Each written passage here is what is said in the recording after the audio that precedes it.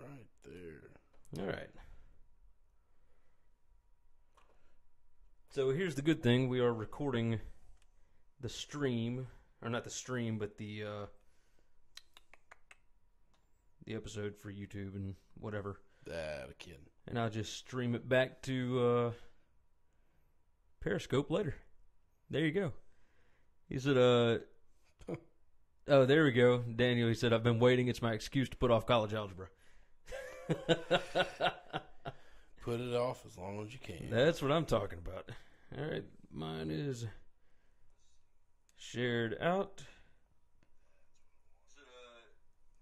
How about I close the audio there? It's much better when it actually works, you know? So for everybody that is on, yeah, that's my wife. Yes, we are doing this thing. It took forever. My apologies. Everybody knows. All right, so for you that are on Facebook, go on and share this thing out. If you're listening on the podcast or whatever, if you're listening later, share it on Facebook, share it on Periscope, Twitter, YouTube, all that good stuff. You know how we do. All right, let's go on and start recording. Let's get the first thing out of the way. You looking for an online sports book with fast payouts and easy-to-use interface? Look no further than mybookie.ag.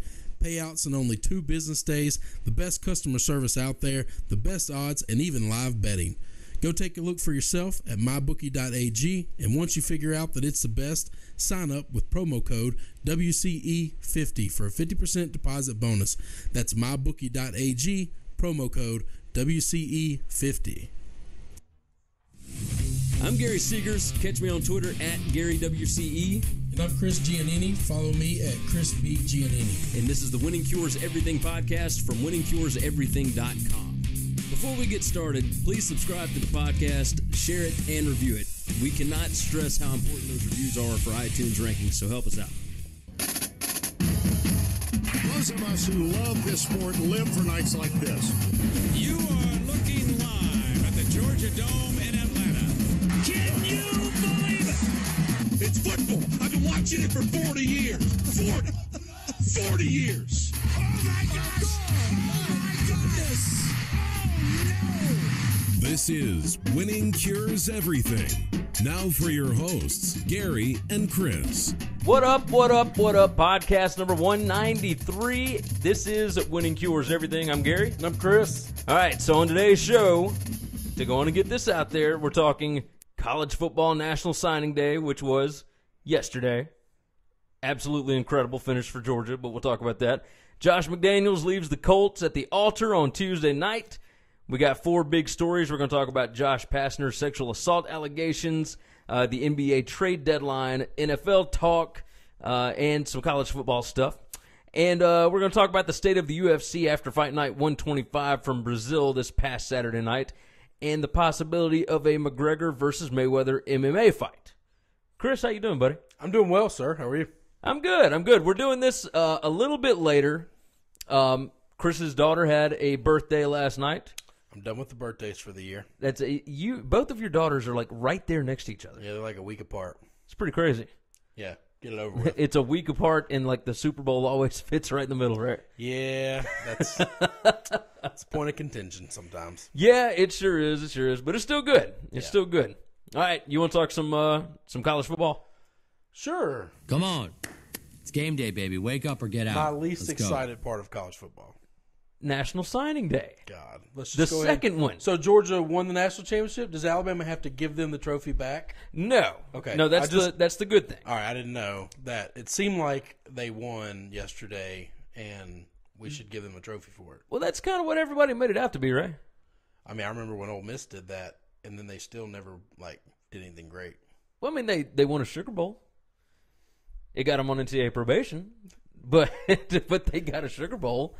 So Georgia wins the day. They've got 7 5-stars and 15 4-stars. That is freaking ridiculous. It looks like what Kirby Smart is doing at Georgia is what Alabama's been doing for 9 years, 10 years, however long it is. Breaking out the checkbook? Something like that. But a lot of teams are doing that. So number 1 was Georgia, number 2 Ohio State, 3 Texas, 4 USC, 5 Penn State, 6 Clemson, number 7 Alabama, Number 8, Miami. Number 9, Oklahoma. And number 10, Notre Dame. Alabama fans are acting like the sky is falling. It is just ridiculous. Yeah, they're supposed to win, right? Yeah. They're supposed to be like the best at everything. And it's, look, sometimes it don't always work like that. And it's the same thing with LSU fans, right? LSU fans. There's a difference. One, you have a trusted savior that you follow blindly, Yeah. and you just trust in the process. The other made a knee-jerk reaction and an impulse hire, and now you're trusting this person to pull off something that they are starting to believe maybe he can't pull off. Two totally different Oh, circumstances. no, I'm with you. I completely understand that. But here's the thing. With Alabama, they are changing a ton of coordinators and assistant coaches and et cetera, right? Saban knew this was coming. It's what I actually put an article on the website about it. winningcureseverything.com. If you haven't been to it, go check it out. Saban knew this was coming, and he is nicely forcing some people out the door, right? Aaron Suttles at Tide News, or Tidesports.com, that's Tuscaloosa News. He and several other people have gone on national shows and said, look, people inside the organization knew that this was going on. Saban was not happy with the older guys that he's hired. He's bringing in younger guys. He's bringing in guys that get after him recruiting. And a lot of this is because the rumor is that Kirby Smart and his staff are out there negative recruiting against Alabama. Right? So Nick Saban's not going to be around for long. Like, you need to come to Georgia and you need to, all this kind of mess. And they're making up crap about you'll never get to play at Alabama. Look at their roster. Like, you're never going to get to play there. But at you Georgia, don't think every school in the SEC is I absolutely saying that stuff? agree that every school does that. But I think that Saban takes it personally when Kirby does it. From everybody that's around that program, they are convinced that Saban is more hungry right now. And that's why I went out and got Josh Gaddis from Penn State. That's why I went out and got Pete Golding from Texas San Antonio. He's getting these young guys, really young guys that are smart, that know what they're doing, and that are hungry, as opposed to Carl Dunbar, that he calls up his buddies in the NFL and says, hey, I need this guy to get a job. Hey, I need Brian Dable to get a job. Brian Dable didn't get one recruit this whole season. That's not his job. I understand that. But that's what Saban is saying. Everybody on Smart staff is recruiting. He was a top 5 offensive mind in college football. I don't know if I buy that. Well, then Saban was not upset to see him go. He was not upset at all to see him go. Okay. So, but yeah. So do you think this sets up like an Alabama-Georgia rivalry for at least a few more years? Because Saban cares more? Yeah. No. How many teams in the SEC do you think Saban really cares about? Well, he stopped caring about Ole Miss once he got Hugh fired. So he doesn't care about LSU now that he's gotten Les fired. All right. So, I mean, I guess. But what are you going to play Georgia? Hope in the SEC? In the SEC championship game. That's about it. Your ass got to make the SEC championship game. You hadn't done that. And so do they. Because you got Pruitt at Tennessee now. You don't know what they're going to turn into. They ain't turning into what Georgia is right now, but you never know. Alabama's had the number 1 recruiting class for how long? And they still lose sometimes.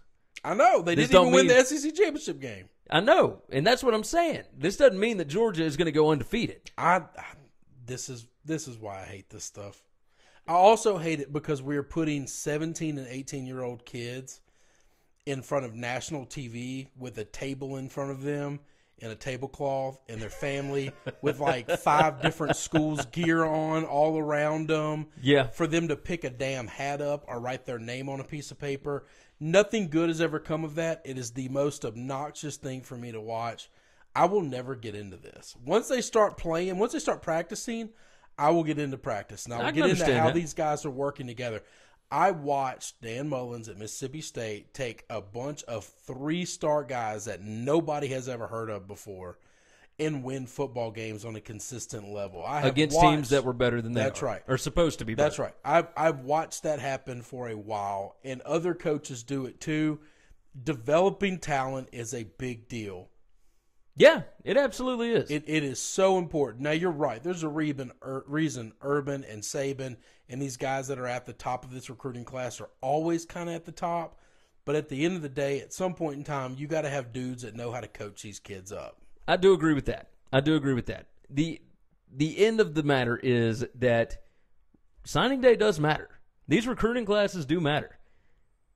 Out of the last 22 seasons, there has not been but one team that did not have at least 2 top 10 classes by the national rankings in the 4 years before they win the national title. The only one was Oklahoma, and they had a number 11 class, a number 13 class, and 2 top 25 classes alongside that. And that was Bob Stoops' second season. Other than that, all the other ones have had that. So this coming season, there's only like 12 teams that can win it. And it's based on talent and coaching. But the talent has to be there too. I don't disagree with that. So that's why this day matters, man. But I'm Baker Mayfield was not one of these guys picking up hats. No, he wasn't. On some Tuesday afternoon. No, he was walking on at Texas Tech.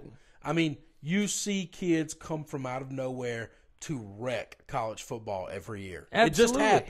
It just happens. But that doesn't mean that signing day doesn't matter. Didn't say it didn't. I just don't care about it. Totally understandable. Here's the thing. Even if I did care about it, I want a professional writer to tell me what happened and why it's important. I don't want to watch a 17-year-old kid that hasn't graduated high school yet. He doesn't yet have a high school education, be put on national TV, be asked questions from legit professional reporters, not know how to answer them, and embarrass himself on TV wearing 4 different schools' gear all around him with his family and everybody cheering and making a big deal about it. He got a scholarships, and that's awesome, and that's great, and I hope it changes his life. But we don't need to put him on TV at 17 and already make a mockery of this guy. I do agree with that. Did you see the guy that went to Florida? Yes. And his mom gets up and walks out. Once again, nothing good, not one thing good has ever come from these kids being on TV at 17 years old, national TV. You want a local TV news it, whatever, for the 6 o'clock news locally, we're having a different conversation. They don't need to be on ESPN and Fox and all these other news broadcasts. They just don't need to be there. I can understand that. It can only embarrass them by saying something that they shouldn't say or answering a question in the wrong way because they are not prepared for this stuff. No, not in the slightest. Not in the slightest. We got a question on Facebook. Coach O gone after this year? I don't know. There's we no way hadn't to even tell. started the damn season. Yeah, the recruiting stuff, you can't, there's no way to know that. He got 1 5-star and 12 4-stars, and Alabama had a bunch of them last year, but, right. But I mean, my God, what did you have, 5 of them that really stood out? Yeah. And hardly any of them started. That's right. So, you don't know what these guys are going to turn into. No. Mark Ingram was a 3-star, and he became a Heisman Trophy winner. So if O wins 9 games, he'll keep his job. If he wins 4 games, he'll lose his job, and he'll have nothing to do with recruiting. My guess is because none of these kids he's that got we 2 recruit, more years. None of these kids that we recruit are going to make an impact next year. Better hope some of them do. None of these true freshmen are going to make an impact next year. Some of them could. We don't know which ones. You're right. They so could. I'm not going to say that none of them will, but, that's a big thing, man. It's rare. It is rare, but, I mean, my gosh, you look at the fourth quarter for Alabama in the national championship game. I mean, you never know when this stuff's going to pop up. So it matters. It's a big deal. And you do have kids sometimes that do pop up and make a big deal, but there's just no way of telling. How are we supposed to know which kid is going to be good and which one's not? I mean, obviously you got the rankings and all this. Situation. You got to look at the setup. I mean, this kid walks onto a field where everybody around him is going to go play the NFL. Yeah. It's real easy for him to look good when he has the ability he has, yes. But if he did that on anybody else's roster, he doesn't look that good. No, look at Najee Harris, right? Harris at Alabama, 4th string running back. He was the number 1 player in the country by all of the recruiting rankings last year. And Kirby's right. Can't get on the field. Can't get on the field. So that negative recruiting's not a lie. It's not wrong. Well, I mean, he got on the field. It's not like he didn't play. He's a 4th-string running back. Yeah, he's a 4th string, yeah.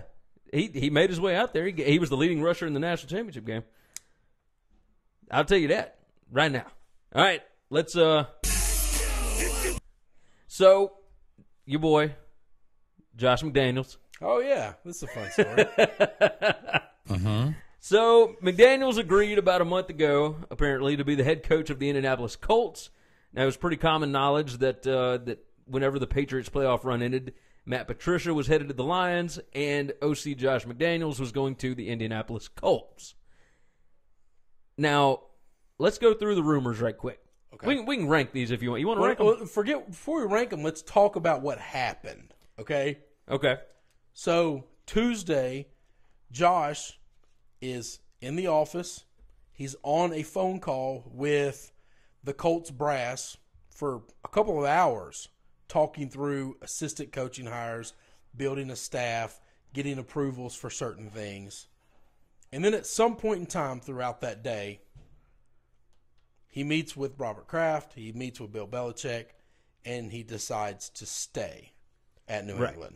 There's already staff members hired and contracts signed in Indianapolis. Correct. And he decides that he wants to stay in New England. Correct. And this is after they have been holding this position open. Every other NFL team has hired their head coach. Correct. Except for them. And something happens. And we don't know exactly what happened. All we know is he wanted to stay in New England. So let's go through these one by one. Okay. All right, first off. Uh-huh. That didn't play right, did it? First off, Andrew Luck is not healthy. So this was my reaction. Chris Mortensen came out and reported on that. Did you read the report? No, I didn't read that, but I know that everybody I talked to that texted me that night immediately thought it was something else on this list. And I said, this is going to have more to do with the Colts doing something wrong or something Josh didn't like than the Patriots making him an offer he can't refuse to stay in OC. My initial reaction was they had told him some type of information like they did at the beginning of the season. Okay. Andrew Luck's going to be fine. There's no big deal. You're going to have him. And once Tuesday got there, he was able to get some hardcore information on Luck, and he found out this guy's not as healthy as they made it out to be. Mortensen said he is going. I thought. Yeah, Mortensen is reporting that he is going to have to go back under the knife. He's got to go into surgery again, and he may not play all of next season. Then I feel completely justified for all those people that I told to eat it. Well, yeah. I mean, I would tell them to eat it too. But because that's what I think happened. That's exactly what I think happened. Well, look. I took a job under false pretenses. You told me I was going to have X. And now I'm finding out I don't have the biggest X factor in the whole thing. Then you don't have a coach. Yeah. Yeah. But why would him talking to New England be the reason for that? Because now he's got to say, hey, I done turned in my 2 weeks. But maybe I don't need to do that anymore. Hey, have y'all hired an OC yet? That's an important thing that he needs to do. Because they've pretty much hired a DC already. Yeah. Yeah. So why would they not already have an OC that they're in negotiations with? He's got to get in there quick and say, hey, man, don't give my job away. I don't want to take this thing. Here's the other rumor, one of them. Bob Kraft and Bill Belichick plan this to get back at the Colts for Deflategate. I would love for this to be true. Nothing would make me happier. I figure you'd be laughing about that. For this to be true. I don't think this is what happened, but I love it. Would be really funny. I think fishiness happened with the side of the Colts, and Josh was like, I'm not going to be involved in an organization that's not going to be open and honest with me. All right, here's the other one. Bill Belichick is retiring soon, and McDaniels was told privately that he will be the next head coach at New England.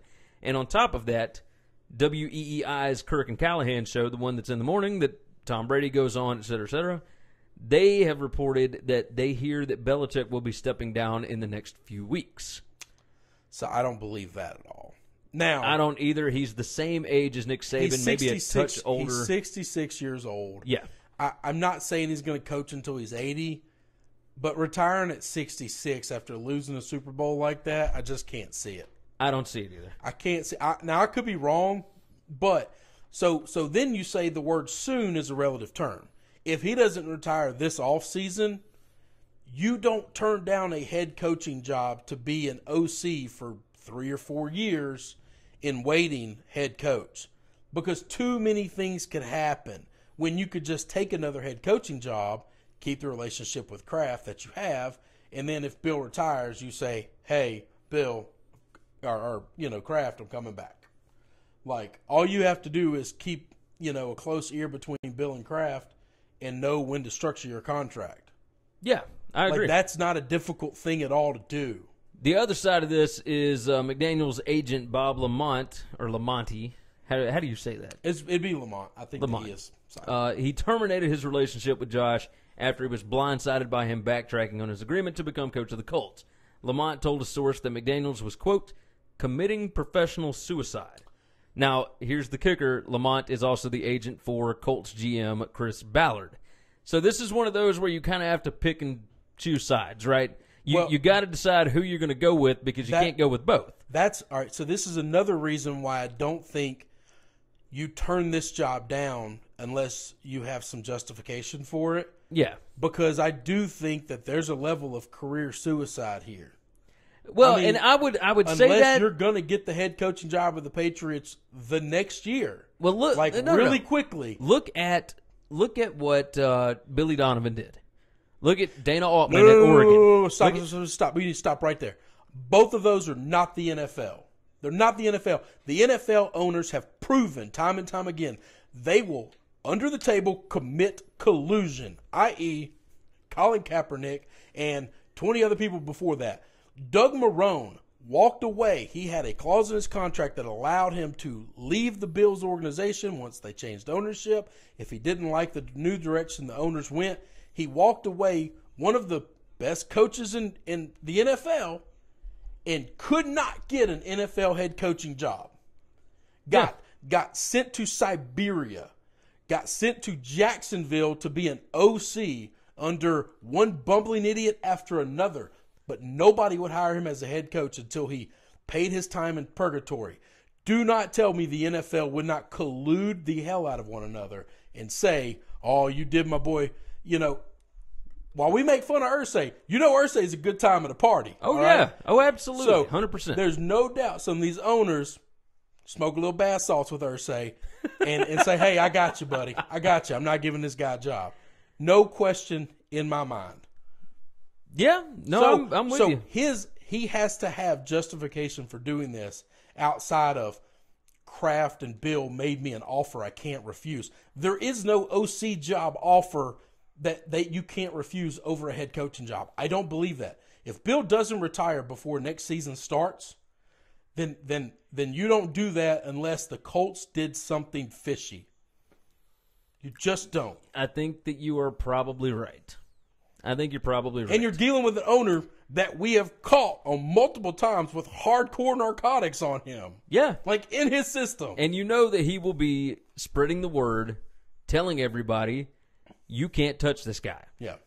No doubt. Like, no matter what you try and do, you can't touch this guy. And he's Go got get a somebody lot of else. friends in the organization, in the league. The only way that this works out is if McDaniels has been promised the head coaching job at New England, I think. Nah, but if Josh, let's say he hasn't been. If he can show, hey, I'm going to get a new agent and I'm going to get all the information out there, the stuff that Chris Mortensen reported, I can prove that they didn't tell me any of this stuff and I was hired under false pretenses, then there are other owners that are like, I get it. I totally understand why you walked away from that. You were told that you were going to have luck. You had a verbal agreement, and the verbal agreement was you agreed to X if they agreed to Y, and their Y was not what they said it was.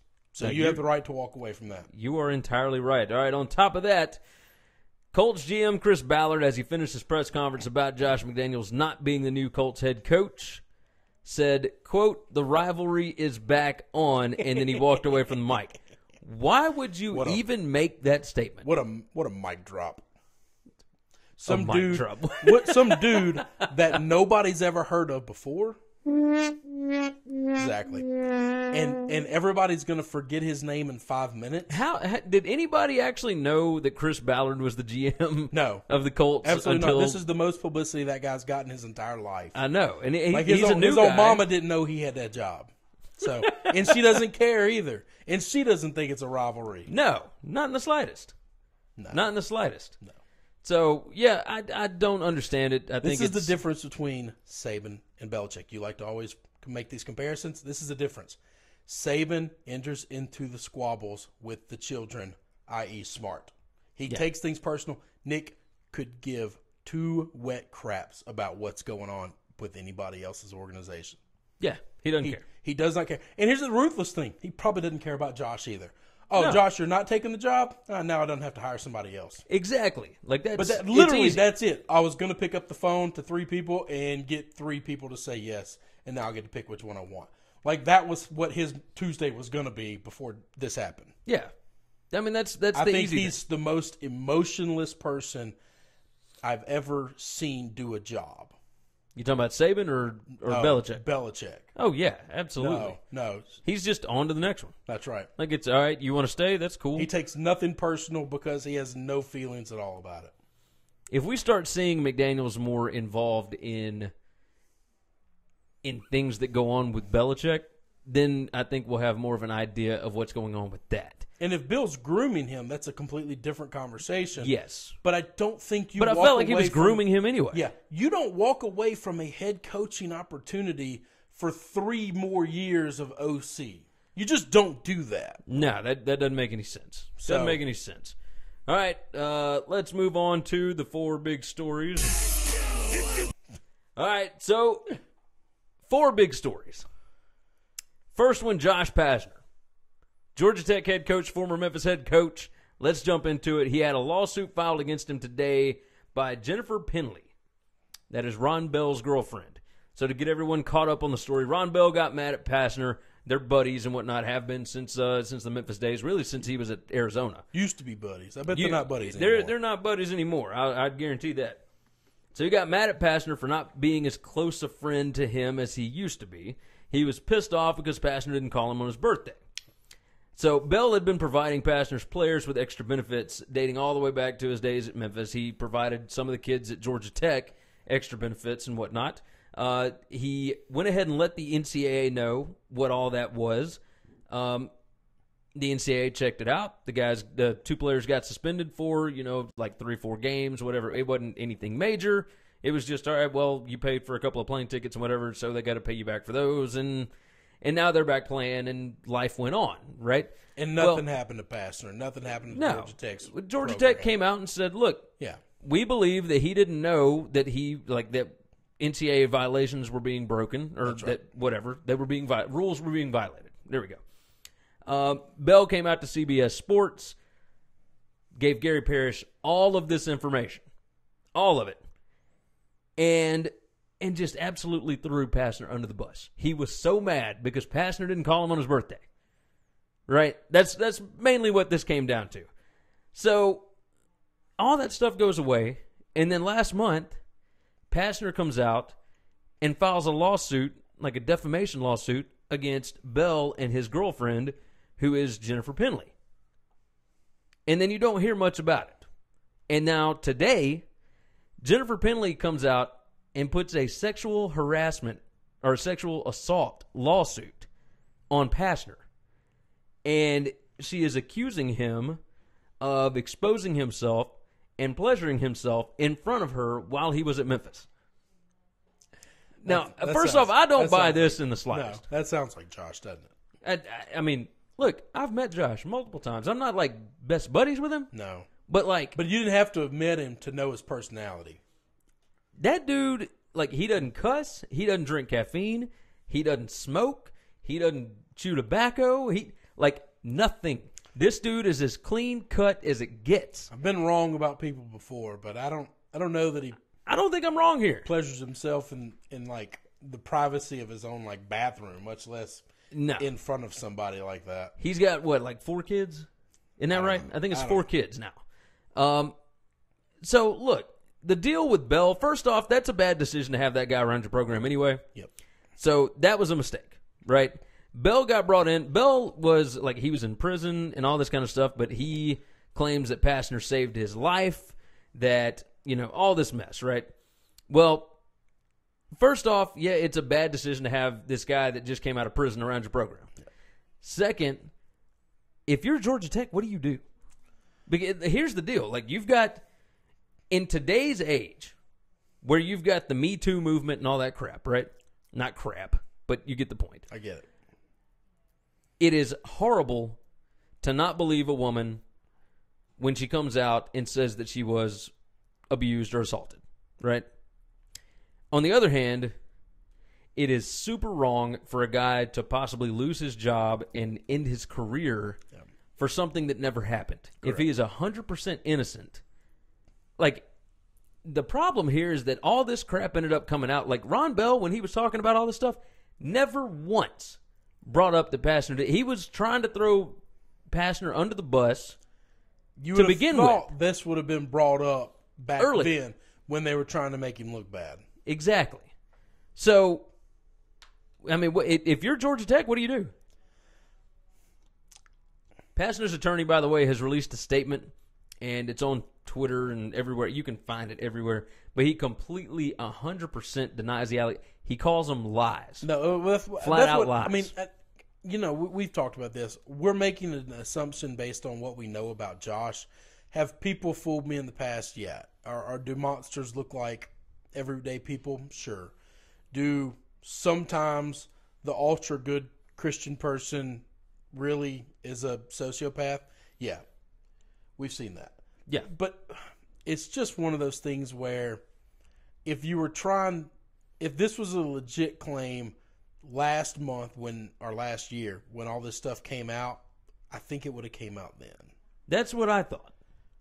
If I'm Georgia Tech and you see the same people coming after him and they see the first time they came after him, really nothing happened to him, I think I stand by him. Now, you have to cover yourself by, hiring outside private investigators to look into the situation. I have no idea how you're supposed to investigate something like this. It's above my pay grade and means of understanding how that stuff works. I'm with you. But you do some type of trying to figure out, is this probable or not? Just so you can cover yourself. Yeah. Yeah. I don't know what I would do in this situation. I mean, there's no right. Like, in one case, if she's actually being truthful about this, then it's a got-to-go situation. It's got to go. Yeah. But if she's not, like, that's awful to have reprimanded a guy when he's 100% innocent. Yeah. Like, there's no proof of any of this. There's on one hand, like, I don't believe that Josh Pastner would ever do this. But we don't know. We don't know. So I don't envy those guys at all at Georgia Tech. I don't like what her and her boyfriend did last year. We're looking at credibility right now as people like you and me seeing this play out in the public's eye, and we're having to pick sides. We don't just have some random woman coming out of the woodworks making an accusation. We have someone who has already tried to hurt this man's career once by, saying some things that would hurt him professionally. Yes. They saw that didn't work, and so now we're going after something a little deeper. That's my thought process. Because I think if I'm this dude has spent time in the clink, okay? If he knew that Josh sexually assaulted or harassed his girl, I have a feeling that we would have known about that long ago and that he would have tried to have taken care of that himself. Or they would have... Just based off of my information from people who have spent time in the clink. It wouldn't have been 2-3 years ago. That's right. Like No. I don't buy that Josh would have done anything like that at Memphis because his job was already in trouble anyway. Yeah. I just don't buy that. He was never walking around comfortable enough to take his pants off in public. You're right about that. All right, story number 2. So, Jimmy Garoppolo and the 49ers have agreed this morning, Thursday morning, to a 5-year, $137.5 million contract that is $27.5 million a year. Lord, that's a lot of money. Biggest deal in NFL history on an average per year basis. Now, of course, this changes every single year, There's always somebody that is the highest paid player in the history of the NFL every year now, right? Now, are you surprised that they paid him this much money? Yes. Now tell me this. Will they be able to get the players that they need if they're paying that much for a starting quarterback? I think they have a lot of draft picks, so yeah, they're just going to go after young talent. But we got to remember Jimmy's young too, man. Yeah, I mean, he's really young, and yes, he had, like a 6-game winning streak at the end of the season? He's 6-0, or no, he's 8-0 as a starter? Yeah, I would say, he didn't lose a game. Or no, They didn't win. he's 9-0, because he was 3-0 as a starter at New England. He was only 2-0. 2-0? He got hurt. He didn't play all 4 of those games. That's right. So, he only started 2 of them. So, okay, yeah. You just think they're going to go young for as long as they can figure it out. That's a lot of money, man. I It's like absurd. Jimmy. This is why you trade Jimmy last year. Everyone tried to make this, Bill's whatever, yada, yada, yada. Bill was not going to pay Jimmy Garoppolo $27.5 million a year to stay the Patriots quarterback. He doesn't pay Tom Brady $27.5 million a year. No. He wasn't going to let... We always talk about how, the old veteran gets let go and the young guy stays. But the young guy is usually on a rookie deal. And so it makes sense, dollars. It makes value sense, okay? Yeah. There's no way you can justify being the Patriots, paying Jimmy Garoppolo almost $30 million when you're only paying Tom $20. And one is the greatest quarterback to ever lace him up. And the other one is just a dude that has 8 starts. And they are 8 great starts. But he still only got 8 starts. He still averaged 2 turnovers a game last year. He's still got growing pains and learning to do. If you're the 49ers, it's a good deal because he's going to grow with your young franchise. If you're the Patriots and you're an older team winning right now, you let that boy go. And you get something for him. What they get for him, they got a 2nd-round pick. Oh, well, they could have got more from Cleveland. Or they could have got more from New York or somebody else. Well, guess what? They wanted to keep a good relationship with him and his agent. So they don't want to send him to Siberia. They don't want to send him to Jacksonville. They want to send him to Kyle Shanahan. Somebody they believe can actually enhance his career, help him grow. Yes, so when he becomes a free agent in 5 years, they can say, hey, you're on the free agent market. Remember who did you right. Let's consider coming back here. If you're not going to stay with San Francisco, come back here afterwards. To New England. Josh McDaniels may be head coach. That's right. You know all the same people in the building. We still got the key card. I love it. I don't understand why everyone made this huge gripe between Kraft and Bill and Tom, and he's got to go. This is the reason he had to go. $27.5 million a year. For 5 years. Yeah. That's why he had to go. Yeah. So he was a unrestricted free agent. They could have franchised him and paid him $28 million a year. That would have been dumb. Yeah, I agree with that. You had to let him go. You had to. You had to come up with something. So you got a 2nd-round pick, and you keep a good relationship with him, and you have a good relationship now with the 49ers front office to make trades later. You didn't screw him. What do you think about Nick Foles then? Is Foles worth a 2nd-round pick if they're going to keep growing with Carson Wentz? You know how I think about that, man. I think he's product of a system. I know. I'm with you. He did just win a Super Bowl. He's been into, and that's another thing. As soon as they better not get rid of him too quickly, because as soon as the shine comes off Carson this much, guess what? Yeah, people going to be upset. You just let go of the Super Bowl MVP. Ohio State Athletic Director Gene Smith paid Urban Meyer $6.4 million last year as head coach in Columbus. But when it comes to other schools paying their head coaches, he's not a fan of that, which is a little ridiculous, right? We've talked about this before, right? Urban Meyer has got to be one of the world's greatest assholes. Yeah, he's up there. He's way up there. And here's the difference. Nick and Saban are jerks to the media because they want to give nothing away about their team and how things are ran. Right. He puts on this pretty face for the media, but he's just a dick. Yeah, he absolutely is. I agree with that. I agree. And I don't think there's any hiding that. This guy's just a jerk. This is what Gene Smith, the Ohio State AD, said. He said, I don't even put Texas A&M in our sphere. Now, remember, Jimbo Fisher got a 10-year, $7.5 million a year contract that is completely guaranteed. Alabama's Nick Saban is also making over $11 million a year. Both of them have insanely high-paid assistant coaches, right? Their coaching staffs are ridiculous. Now, if you look at how much money they are bringing in, that is just a drop in the bucket.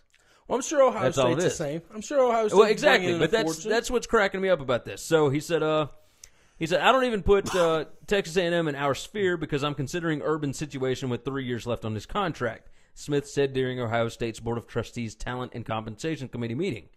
Talking with Susan Basso, Vice President of Human Resources, and Joanna McGoldrick, Associate Vice President of Total Rewards, that's not even someone that we're comparing with because it's so ridiculous. Talking about Jimbo Fisher. So that means Urban's not getting that contract. He said it's the same way with Alabama and their total salary. Take it off the sheet because it doesn't matter because it's just no value to it. It's a reactionary type of management. Now, is there any doubt in your mind that once it's time to re-up with Urban Meyer that the Buckeyes administration is going to back up the Brinks truck for Meyer to stay on board? I'm really curious to see how Urban handles this. Does he take less money because he thinks this is ridiculous? Or does he say, those boys down there are making it, He was already the second highest paid coach in the country until Harbaugh came along. That's right. And he has been 4 years. He was that in Florida. It has always been him and Saban. Yeah. I don't believe. Now, Jimmy come in his back door. He don't like that. Nope, don't like that. Jimbo down south. Getting paid. Dan Mullen making close to what he makes now. Never done anything. But I just think it's ridiculous. Mullen's making what, like $5 million a year? No, he's making like $6 million. No, he's making what Urban's that making. That is just insane. Yeah. So I don't believe that when it's time to re-up his contract that they're not going to give him whatever he wants. So my question is, what does he want? Because if this is ridiculous, what do you want, Urban? And then are you gonna consider that ridiculous? I think he's. I think he's being put in a hard situation. People nationwide, especially SEC guys, for some reason have this vendetta against Jim Harbaugh, which I find laughable. I think he's a comic book character. I really like Jim Harbaugh. He's funny and he's entertaining. He didn't do so hot on the recruiting show this go around. I don't care about God. I don't care about 18. I understand kids. that, but my no God, one cares, that was what Gary. his big thing was. Anyway, how do you find him more likable than Urban? I just can't figure out. More likable or less likable? More likable. Like so many people don't like him, but they like Urban. I just don't get that. I don't. Oh, no, I'm with you. Like I understand Ohio State people. Yeah, you're connected to it. Everybody else is not connected to it. Man, they all talk so much trash about Harbaugh, but they blow Urban like he's God's gift of football. Because he got, 3 national championships? That's it. Care. That's the only reason. I don't care. He That's coached all at big it boy is. schools. The other dude coached his entire life at smart kid schools and then the NFL. Yeah, and he's pretty successful, but he hadn't won a championship yet. God. And that's where it all comes down to. You know that ring matters, man. He just needs to go back to the NFL. You know that ring matters. Just take the Bears job. Screw the Bears job. Take the Colts job. Don't take the Colts job. Don't go work for that dude smoking bath salts all day. How upset would you be if he actually did that? I wouldn't be upset. I think you'd be pretty upset. They are 5 years away from being good. Bill Belichick couldn't coach them into being good right now. Nick Saban couldn't coach them to being good right now. They have no talent at all. Their offensive line is worse than Swiss cheese. Their defense is the worst in the country. They got the oldest running back on the planet and nobody to back him up. They got 2 decent young receivers. Look at it this way. Quarterback with no shoulder. I'm with you. I understand. That's what they've the got Colts an is. owner that does more methamphetamines than the crackhead down the street in the trailer park. What are we scared of? Indianapolis fans would welcome Harbaugh for several more years. If Harbaugh goes 8-4 again at Michigan, what do you think Michigan fans are going to do? They might run him out of town. That's fine. Come back to the NFL. You're better in the NFL. Just don't take the Colts job. Why? Why would you take the Colts job? Because it's an NFL job. No, screw that. You're too good for that. Go take the Bears will fire their coach after 1 year. He's terrible. He could take the Denver job. Now that would be scary. You wanna know what Who did the scares Bears me? hire? I have no idea. I don't know off the top of my head either. He's an offensive coordinator from somewhere that I've never heard of. I have never heard of this dude before ever until he got hired by the Bears. Oh, we're gonna cut that. Hold up. What? I think he's the Chiefs' offensive coordinator. That's who it was. Dude was OC for like half a year. Yep. Yeah. No. Hey, look. Everybody seemed to think it was a great hire. Maybe. It's Matt something. Could be wrong. I don't remember off the top of my Sorry head. for throwing this poor Jamoke off a cliff. That's Didn't all mean good. to, but he may end up being great. no, he's not. I just don't know that he will with that personnel. Yeah. Not right now, anyway. All right. All right. We can move on. NBA trade deadline, baby. The Grizzlies completely screwed this up. Just take me out back and shoot me in the Completely face. screwed. All right, so here's what they did, right? They traded James Ennis to Detroit for Bryce Johnson and a second-round pick. So they got him a pick. I'm cool with that. Okay. Give me a pick. All right. Here's the other part, though. Regarding Tyreek Evans, the team, they shut him down in anticipation of a trade. The idea was, you are too good. You are winning games for us right now. We don't want to win games. We want to lose so that we can get the best possible draft pick, and you won't stop making buckets. So, Tyreek, we're just going to sit your ass down. All right? That's all we're going to do. Find a trade. We're going to find a trade for you. We're going to get you somewhere because you only got half a year left. That's it. And we only had you on a 1-year deal, and you're probably not going to re-sign here anyway.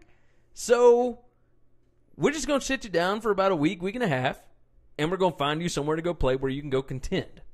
Right? Oh, week and a half later. So here's what happened. Adrian Wojnarowski tweeted, Memphis is still without traction on a Tyreek Evans trade and may keep him, league sources tell ESPN. Grizzlies would try to re-sign him using their mid-level exception this summer. Now, part of me understands that because Lou Williams just signed for 3 years, $24 million. That's $8 million a year. That's mid-level exception money. I got that. But why would he sign here again? Like, somebody will be willing to pay this dude because he gets buckets. Yeah, he's not Lou Williams. That's the difference. We're comparing him to a dude he's not like. Exactly. So, on top of that, Alex Kennedy came out and said that Boston offered 2 second-round picks. We just lost Facebook. Awesome. Let's keep rolling. Let's just keep rolling. All right, so Alex Kennedy said that Boston offered 2 second-round picks and Gershon Yabusele for Tyreek. The Grizzlies wanted a first-round pick. Would you have done 2 second-round picks and a project for Tyreek right now? Yes. Well, here's my question. Is anybody else calling? No. Am I negotiating against myself? So if you only have one offer, you take the damn offer. That's what I would do. It's not that hard. No, it's really not. It's really not. I don't understand it. None of it makes sense to me. We're a damn disgrace to the NBA. That's kind of what it seems I like. swear. If they don't fire the whole lot of them that run that show, we should have never let Fizz go. Yeah, no, I believe that. I believe that. This, I don't know what's going on with this thing. Don't worry about it. Just stop worrying about it. So the Cavs. I have no idea what happened to Cleveland. So Let me tell you here's why what I Cleveland hate Twitter. And we've had this conversation before. I know I'm an old man. I don't like Twitter. Why I don't like Twitter. Twitter used to be a great place to go to get information. So I'm getting blown up. Oh, my God. NBA trade deadline. So I go on Twitter. There's so much stuff going on that you can't keep up I go with. on Twitter, and all I'm getting are people reacting to trades, but nobody telling me what the hell the trades were. So the actual trades, and I'm not going to go through specific ones, but I'll let you know who they lost and who they gained. Right? That's Here's kind what of they the got. gist of it. They dropped Isaiah Thomas, Okay. Derrick Rose, Dwayne Wade, Jay Crowder, Channing Frye, and Iman Shumpert. They lost all of them. So that's the whole team. Basically the whole team. Hey, that Shumpert contract was garbage. Yeah, definitely. Did you say J.R. Smith was in that too? No, J.R. Smith is not. He's still on the team. That contract's garbage. Here's too. what they picked up. They should have dumped that one. George Hill, Rodney Hood, Jordan Clarkson, and Larry Nance Jr. I don't know any of those players. Okay, my next question was gonna be, is that enough talent to get LeBron back to the finals? Okay. I know who George Hill is. I do not know any of the rest of them. You don't know Rodney Hood? So he came from Utah. He's a 3-point specialist. But he's awesome. The Grizzlies should have taken him. That's fine. A few drafts No, ago. he might have been good. I just didn't know him. The Grizzlies could have taken him instead of how many Utah games I've watched. What was the Rodney Hood played at Mississippi State and then he transferred to Duke. So you might have at least had an idea. Yeah.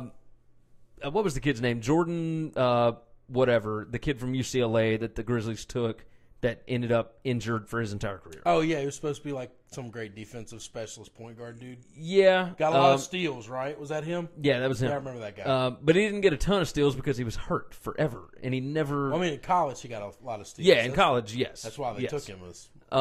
They thought he'd be a great defensive player, right? He'd go alongside Tony Allen and all that kind of mess. Like, if I were the Grizzlies, I would have traded Tyreek to New Orleans, because New Orleans is trying to get a playoff spot, right?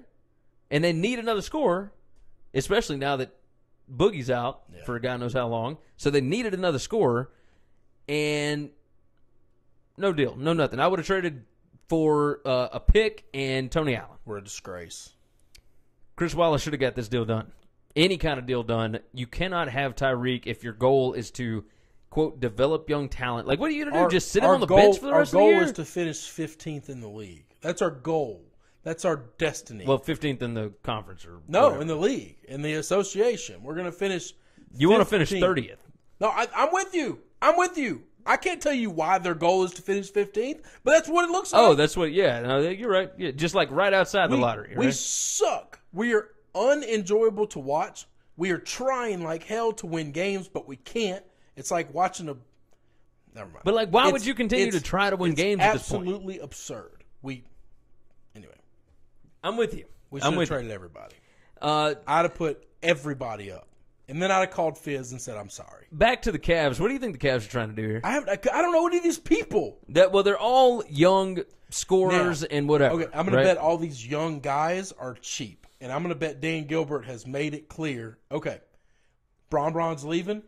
I'm making any deal I can make to get as many draft picks as possible and dump as much of this bullcrap salary as I can dump. That's exactly what he did. He should have thrown J.R. Smith in. I don't know that anybody wanted him. They were like, no, you're going to have to give us something more for that. No, I think you are probably right there. Let's go ahead and let's get this out of the way. This is the end of the show. We appreciate everybody for coming in. Remember, listen to us on iTunes, subscribe, download, review us, all that good stuff. Share it out, Facebook, Twitter, anywhere else, YouTube, whatever. If it ever gets up working on those. Just tell people about the show. How's that? Just tell people about the show. Correct. We'll do that. So, we watched UFC Fight Night 125 on Saturday night. Correct. That was live from Brazil. Eric Anders against Lyoto the Dragon Machida. And what that fight meant for the UFC, right? UFC Fight Night 125 on FS1 drew 839,000 viewers. Not great. Didn't even get to 1 million. Now, it did rank better than ESPN's top-ranked boxing match, right? But nobody knew who any of those guys were on ESPN. But this did outdraw that. Here's the deal. That fight didn't happen until, it didn't even start until close to midnight. Yep. It was bananas. So, and I know that sometimes you can't do anything about that. But one, you got to find a way to get your headliner on earlier than midnight, especially if it's on cable. You're talking about midnight Central Time, so that means all the East Coast. It was after 1 o'clock. It's 1 o'clock. That's insane to me. On top of that, MMADecisions.com, they had 22 UFC experts judge that fight. 16 of them said that Anders won the fight, and only 6 said Machida did. And yet the judges in Brazil, 2 of them gave the fight to Machida, and 1 of them gave it to Anders. So Machida ends up winning the split decision. The UFC needed Anders to win that fight via knockout. right? Like Yeah, they he needed didn't do him. that, though. He did not do that. He got close a couple his fault. times. That's not UFC's fault. That's Agreed. his fault. Agreed. But they needed him to win that via knockout to hopefully become the next big star in the sport. Anders is a striker. That's what he's known for. He's a puncher. That would have helped with his marketability, kind of like it did with McGregor. So that fight didn't do much. The co-headline fight didn't help anything either. Valentina Shevchenko, 15-3 in the MMA. She's 4-2 in UFC. She's the one that beat Holly Holm. She beat up on Priscilla Cachoeira. She's Brazilian. And this was about as ugly as it gets. This was brutal. It was nasty. The UFC is, quote, upset with referee Mario Yamasaki for not stopping the fight sooner. Look, Priscilla lost it on strikes 217-1. She got one punch in. Yeah, we watched that. In middle of the first round, we were thinking, they got to call this. Call the fight. It went a whole nother round. Yeah, it was late in the second when they finally got it. Late in the second when he finally called it, and I just don't understand how you could let a girl get beat about the face that long. She was super bloody early on in the first round. It was grueling. Yeah. It was grueling. It was bad. You and I almost just turned the fight off. We couldn't handle it. This is not what I want to watch.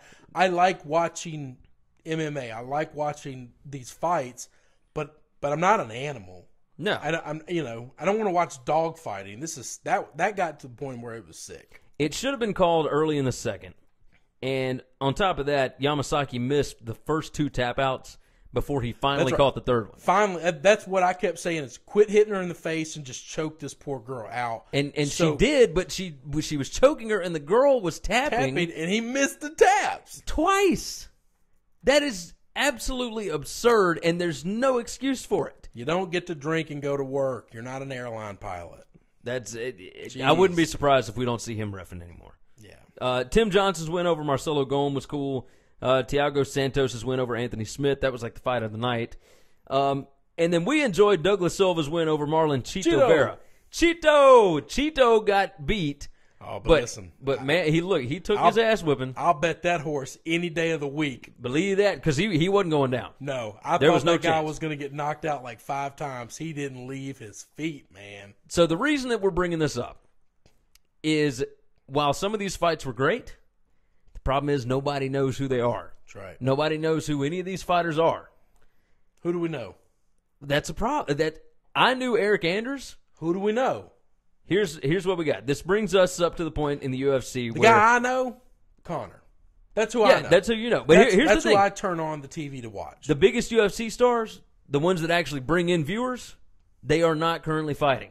That is a problem. You got to figure something out, right? Nick and Nate Diaz, they're waiting for a big fight. Ronda Rousey signed a contract with WWE. Brock Lesnar is in the WWE. Bones Jones, he's got a drug suspension. So he's gone for like another and a drug long. problem.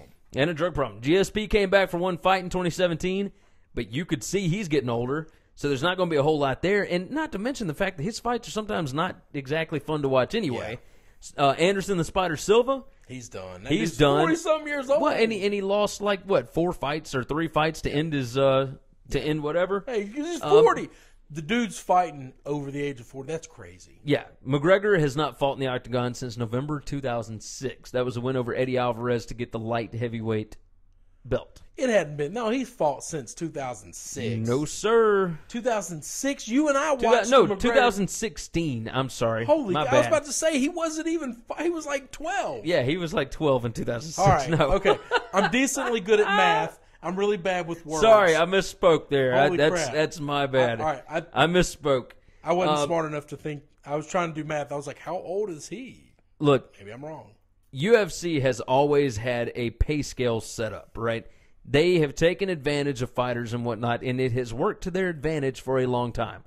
Conor McGregor has absolutely ripped that thing to shreds. They are paying Conor more than anybody else because he is worth more than anybody else in the sport. Yes, they absolutely should. So here's the deal. UFC needs a Mayweather-McGregor MMA fight. Can we not get McGregor fighting another MMA dude? I'm going to get to that. Here's the thing. The UK Telegraph's boxing writer, Gareth A. Davies, told TalkSport this week that behind-the-scenes talks are already underway for a match between McGregor and Mayweather in the UFC octagon. Obviously, the only way making that fight again makes any sense is if Mayweather comes over to the octagon, Dana White said on FS1 Wednesday, we went over and boxed him, the UFC and Conor McGregor, and now it's time for him to reciprocate and come fight in the octagon. Now, Mayweather is not slowing down the talk. He's come out. He said he wants to be $1 billion man. He wants like close to $1 billion for a 4-fight deal with the UFC, which is absurd. Like, so that's he's going to fight ridiculous. 4 fights? That's what he says. Well, he's going to have to do some warm-ups? Is that what he's saying? I'm thinking he will last like a fight. Here's my problem. So they sign him up to do some warm-up fights, and he gets his ass whooped by some no-name chump. Well, it's kind of like what CM Punk did, right? Yeah. CM Punk comes from WWE, everybody, and they're going to throw him a bone, right? They'll put him in with a wrestler that won't hit you. Well, no, CM Punk They'll absolutely choke your butt out. And CM Punk got choked. He got smacked around, and this kid, the kid's name was Mickey Gall. Yeah. Nobody thought much about him. Like, he was a fighter, and he was on a UFC contract. He was young, but like he's just a dude. But CM Punk has been training, and he's known how to do this his whole life. But he got his ass beat, and that was in 2016, and he hadn't fought since. So he's still under contract. So we may see him like when they come through Chicago later on this year. But look, there is literally nothing the UFC could throw out there that would be bigger than this one, right? Bovada has already come out. Like, at first, estimates are showing a UFC fight between McGregor and Mayweather would be over $500 million. That's how much it would be worth. I think it'd be close to what the last one was because people would feel like there's more of a shot of Mayweather getting his ass beat. That's what that people want to see. Exactly. So I think it'd be worth more than what the other one was. I think. My fear is him and Conor done become buddies. He's helping Conor learn how to spend that money. Yeah. And Conor won't actually whoop his butt. I don't know about all that. I think once you get in the ring, it's a different thing.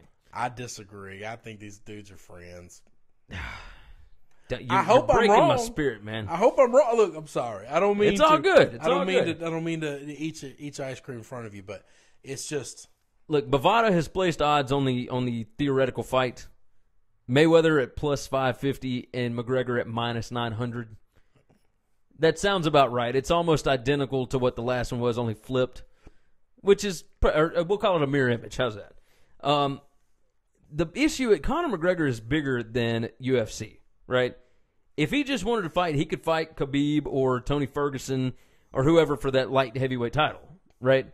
But what does it do for him? Like, he's propping up somebody else at that point. Like, fighting these guys that people don't really know. Like, you've got your diehard UFC fans. Yeah. But I guarantee you 95% of the people that are listening to our show right now have no idea who Khabib is. They have no idea who Tony Ferguson is, and they're fighting for the interim lightweight title. I didn't know who a soul was that we came over and watched Saturday. Exactly. Not like, one dude. And that's what's nuts. So there's one dude I remember when it was over with. That's Cheeto. I don't the know dude how. That lost that I'm like, I'll bet on that guy every fight he ever fights. Yeah. And that's because he had that awesome mustache and he just kept taking it. And he could take a whipping. And he was throwing it back. Throwing it back, but he did get whipped pretty good. I love that guy. I don't know how the UFC gets past the fact that they made McGregor bigger than their entire league. Like, nobody currently is worth fighting for him. Like, if he beats these guys, it's expected. If he loses, like, it hurts his legacy. Like, only Mayweather is a big enough name for him. What does the UFC do at this point? Like, they used to be able to create superstars. The only people anybody is worried about right now is Conor McGregor. That's it. He's the only dude that's entertaining. This is what we talked about Saturday when we were hanging out. They somehow have to find a way to teach these guys you can win, but you have to win with style. Yeah. And if you make this thing boring to watch, nobody's going to show up. The problem with Anders the other night is he kept dancing around like he didn't take risks. And sometimes you're going to have to take risks. Like, you got to be talking enough smack to be able to get them to take risks. Therein lies the problem. Like, if I take the risk or if I do it flashy, in UFC, you take a real good chance of getting caught, getting knocked out, and then you lose. So is it better to look bad and win or look good and lose? And that's the gamble. If you can look good and win, you can end up being Conor McGregor. Yeah. If you look bad and win, you're all the rest of these dudes with a great record. Exactly. Like, you got to take some risks. Making a couple dollars. That's it. That's all it is. It's so frustrating. Sorry for all the technical difficulties. Oh, what a night this has been. Couldn't get Facebook working for nothing. Look, man. We gonna get it rolling. We made it through. Yeah, we did. We're pros. We are pros. That's what I'm talking about. We gonna get through this. We gonna get the next one going up Sunday night. We doing Sunday? Sure. Sunday night. We'll know try what it to up do. about, what, 7 o'clock? You want to do that? Yeah, man. 7 p.m. Central Time, Sunday evening. We'll be live on Facebook, That's God's Periscope, time zone. all that good stuff. We'll see you the next go-around. Don't forget, iTunes, Stitcher, TuneIn, SoundCloud, Google Play, Facebook Live, Periscope. We'll worry about YouTube later. We'll see what's up. Either way, share it out. Go to the website, winningcureseverything.com. We appreciate you guys for being here, and we'll catch y'all the next go-round. Later. It's time for the rundown. Remember, check out winningcureseverything.com. You can give us a like on Facebook, facebook.com/winningcureseverything. You can follow us on Twitter @winningcures. You can follow myself @GaryWCE. You follow me at Chris B. Giannini, ChrisBGiannini. You can also email the show, that's winningcureseverything@gmail.com. And we now have a voicemail line. That number is 551-226-9899. If you want to call and bash us for talking bad about your favorite team, or praise us, or just tell us about how awesome your team is doing, leave us a voicemail. That number again is 551-226-9899, and we may toss it on the show. Thank you for supporting this show, and until next time, Have a good one, guys.